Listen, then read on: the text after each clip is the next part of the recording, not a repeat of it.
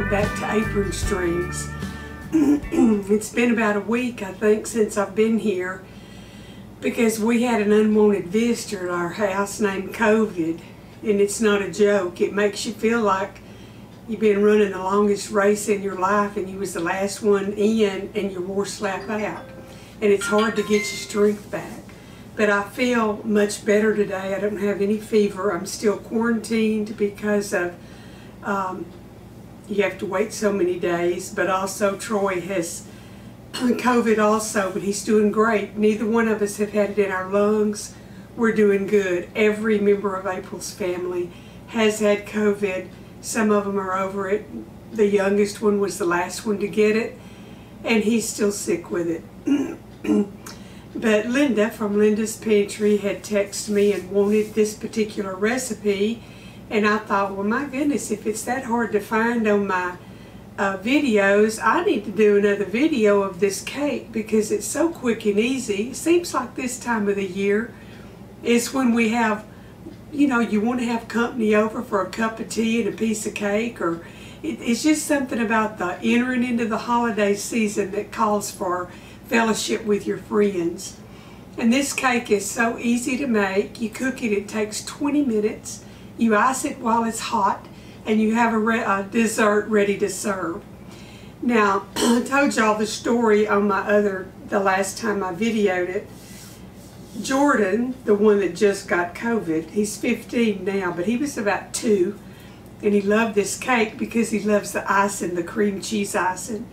So one day I was holding him, and the cake was sitting down on the counter, and I said, "Baby, Nana made you a cake." And I raised the foil up for him to look at it, and he said, "Oh my God," and he got a bite of that icing right quick. So I do not like to hear people say, "Oh my God," but that name has stuck in our family, and they call it the "Oh my God" cake. But I'm just going to tell you, it's a very easy pineapple cake that's moist, takes the minimal ingredients, and it's a quick serve if you've got somebody stopping by. So let's get over here to the butcher block, and y'all are going to have to make room for Monica and Randy because they said they've got their recliners sitting right up at the front where when I do another video, they'll be first in line. Y'all have made my heart sing. I've had so many texts. A lot of you have my number from ordering aprons. Emails asking how I'm doing, telling me you're praying for me, besides all the comments on the channel. And I want you to know it means so much to me. I feel like I've got a big old family hugging me and sending up prayers for me, and that means a whole lot. So I'm going to make this cake, and I hope I can kind of get right back into my groove again, doing 2 or 3 videos a week. But I wanted y'all to know I'm here, I'm alive and well. The good Lord's kept His hand on me, and I'm getting better every day. So I'm going to whip up this cake and get it in the oven, and then we're going to ice it. But I'm probably not going to taste of it for y'all because sweets aren't very good right now. But I'm going to show you what it looks like. So get on over to the butcher block and we'll get busy. Okay, y'all, I have already sprayed my 9x13 pan with cooking spray.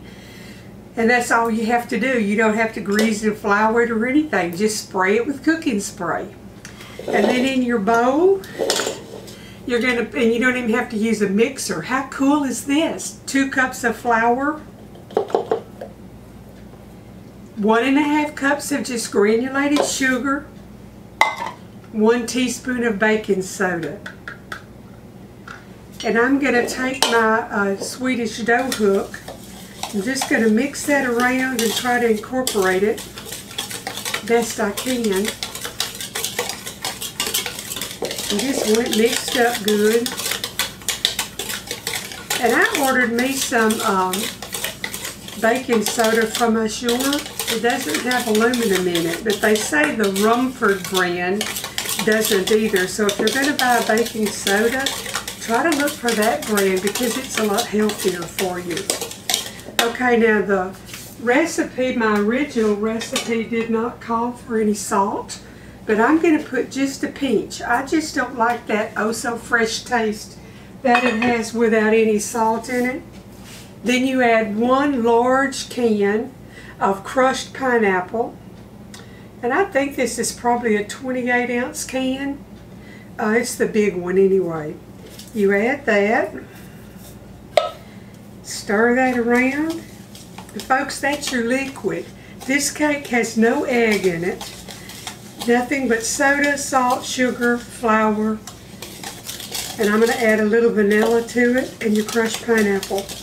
And it makes such a moist, good cake.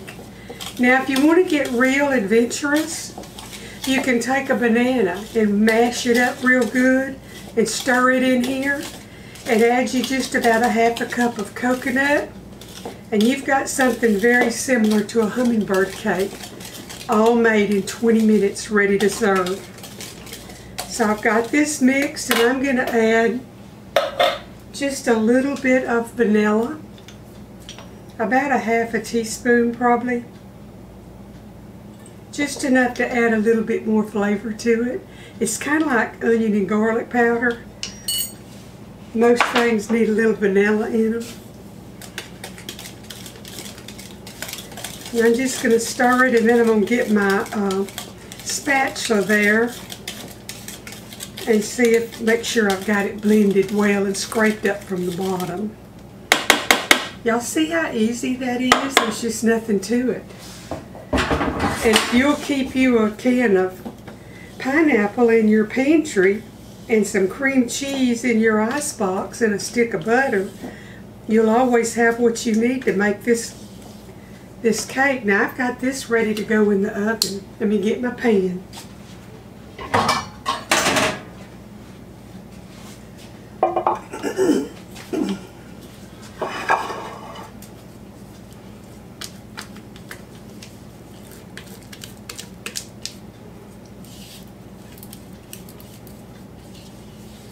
Get it all scraped out of there.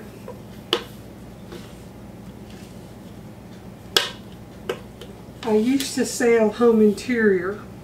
The lady that was my manager, one day Mom and I went over to her house.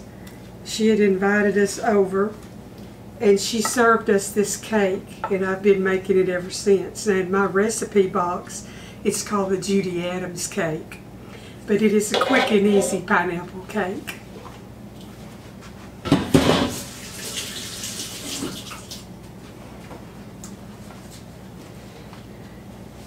I have my June oven heated to 350.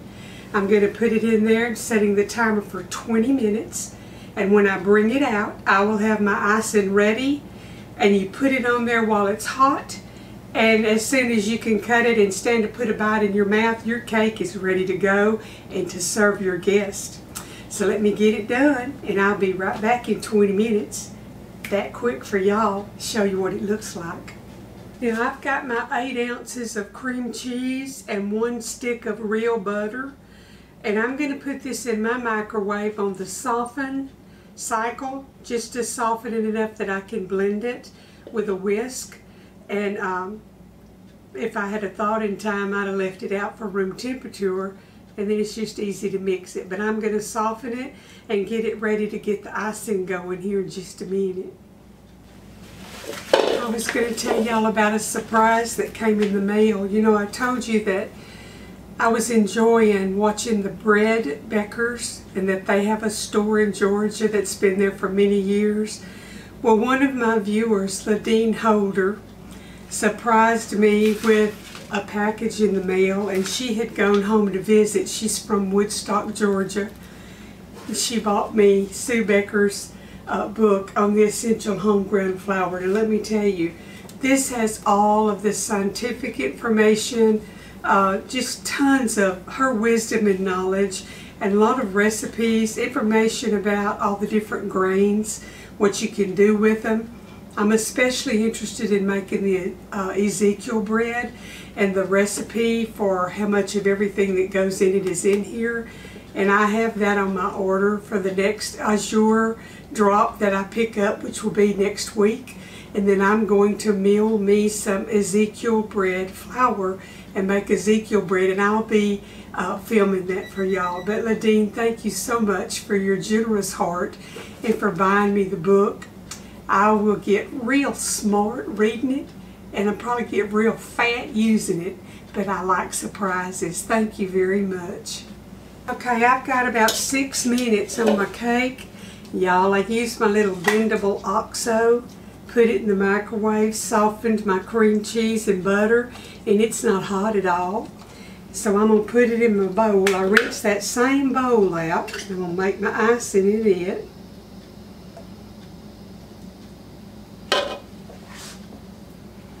What I'm going to do is, I got this at Goodwill, and it's bigger in here, and it's very sturdy. So I'm going to use it to mix my cream cheese and butter. And then I'll add my just granulated sugar, y'all. It's not powdered sugar, confectioner sugar. You just use regular granulated sugar. I never have tried using confectioner sugar, so I don't know how it would turn out. I know this is still balling up in here. Make me a mess on the butcher block, but I've told y'all before, I know exactly how to clean up messes.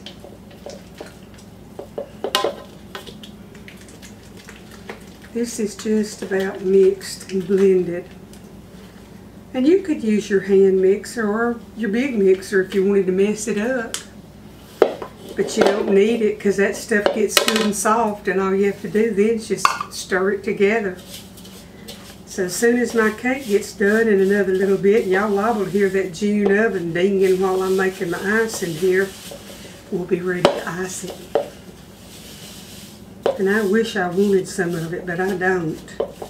But I wanted y'all to have it for this season of giving and serving and sharing.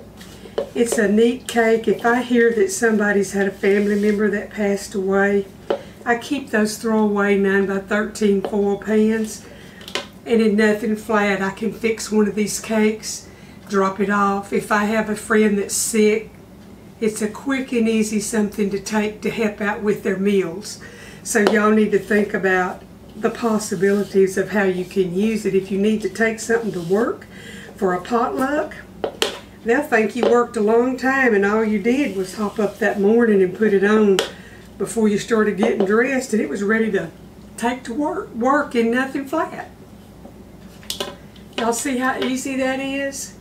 Now I'm going to stir me a little bit of vanilla in it, and then I'll be done and ready to put it on the cake. And I'm just going to eyeball it, just enough for a little flavor.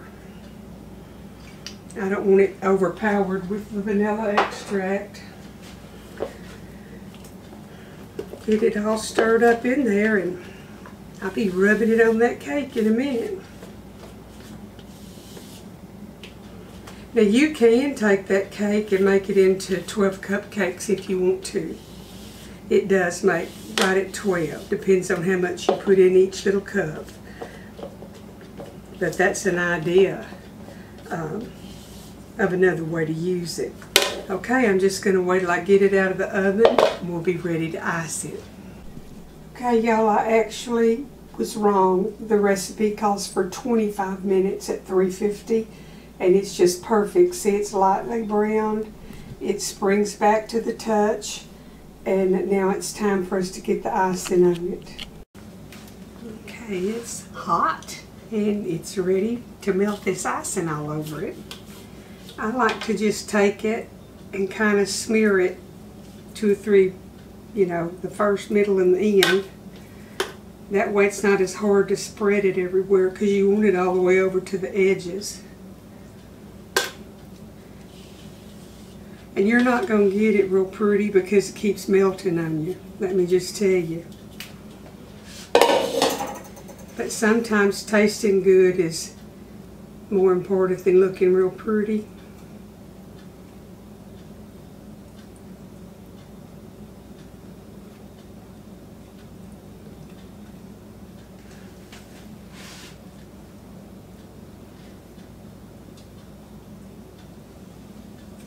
And if you get it right up to the edges, that kind of seals it.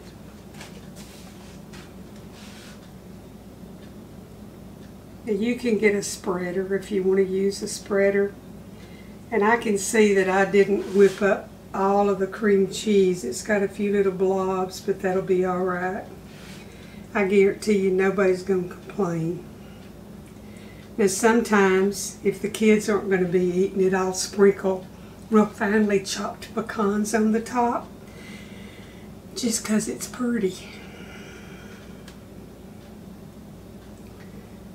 Yep, when I bring the camera over, y'all will see that you can look through it and see there's areas that's not as covered.